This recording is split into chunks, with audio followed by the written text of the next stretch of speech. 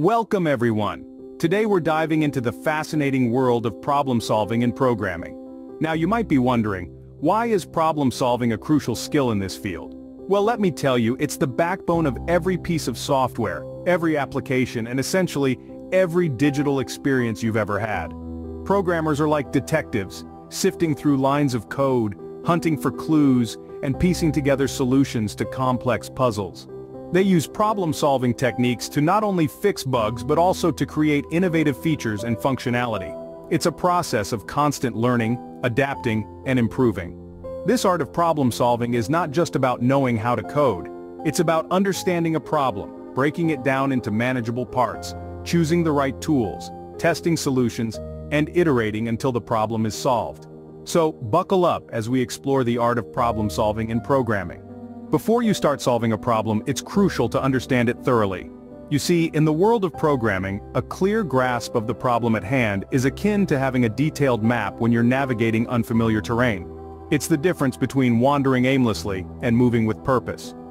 Understanding the problem helps us to avoid common pitfalls, such as overcomplication, which often leads to unnecessary complexity and potential errors. By comprehending the problem, we can discern the core issues, allowing us to directly address them. This not only streamlines our approach but also results in more efficient and effective solutions. Moreover, this understanding can help us anticipate potential challenges and prepare for them in advance, saving us precious time and effort. In essence, understanding the problem before diving into the coding process is a pivotal step in crafting a resilient, efficient, and effective solution. Remember, understanding the problem is half the battle won. Once you understand the problem, the next step is to break it down into smaller, manageable parts.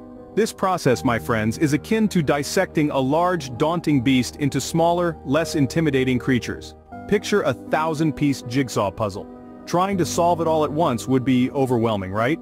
However, if you break it up, focusing on one piece at a time, it becomes much more manageable. In the world of programming, this technique is known as decomposition. Decomposition allows us to simplify complex problems by breaking them down into subproblems. Each of these subproblems is a smaller, more manageable part of the whole, and can be solved independently. This approach not only makes the problem easier to understand, it also allows us to tackle each part one by one, making the process much less intimidating. And remember, every complex problem is just a series of smaller problems waiting to be solved. Breaking down a problem can be your secret weapon to conquering programming challenges. With the problem broken down, it's time to choose the right tools for the job. Now, this isn't about picking the shiniest new programming language or the most complex framework out there. No, the true art of problem-solving and programming lies in selecting the most suitable tools for the job at hand. Think of it like this: you wouldn't use a sledgehammer to crack a nut, would you? Similarly, for a simple web app, you may not need a heavyweight framework. A lightweight language like Python or JavaScript could do the trick, but for a system that requires heavy data processing, you might want to consider something more robust, like Java or C++. And remember, the best tool is often the one you are most comfortable with. Because, at the end of the day, programming is more about logic and less about the language. Choosing the right tools can make the difference between a smooth process and a frustrating experience. Once you've created a solution, it's time to test and iterate. This step is critical in the art of problem-solving and programming. Think of it as the final touch, the cherry on top of your coding sundae. The testing phase is where you get to see your solution in action. Here you'll run your code, observe the results, and assess if it does indeed solve the problem at hand. It's like a dress rehearsal before the main event. It gives you a chance to spot any glitches or issues that need fixing. But testing isn't a one-time event. It's a continuous process of trial and error, of refining and perfecting.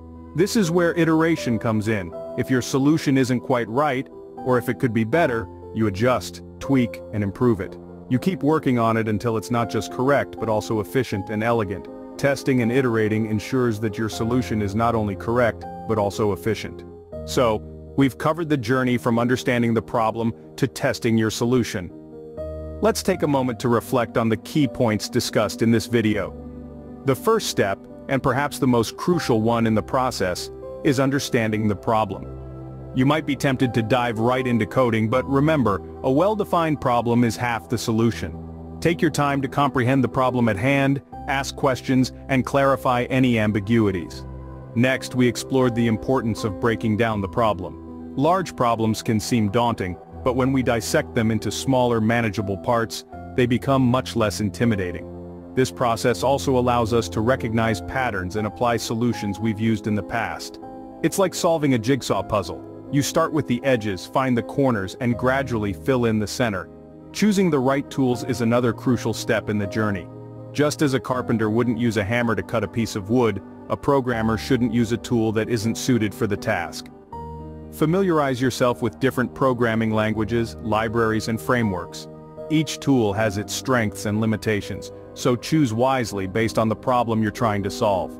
Lastly, we discussed the significance of testing and iterating. Even the most experienced programmers rarely get everything right the first time. Testing allows you to identify any errors or inefficiencies in your code. And remember, it's okay to go back to the drawing board. Iterating, refining, and improving your solution is all part of the process. Remember, mastering the art of problem solving in programming is a journey, but with these steps in mind, you're well on your way. Thanks for watching, and happy coding.